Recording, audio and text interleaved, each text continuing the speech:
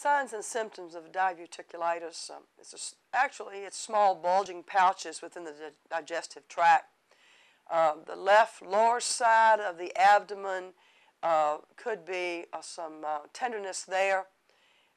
Pain increases in several days. Abdominal tenderness, fever, nausea, constipation, diarrhea.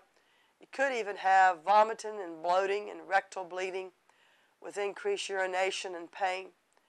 To be able to know whether you really have this disorder or not would take an order or to be seen by a licensed physician, because many times you might see some of these symptoms and it could be something else. But normally you see this on diverticulitis because of the bulging of the pouches in the digestive tract, and it's on the left lower side of the abdomen with pain and swelling and some very uncomfortable feelings within that area.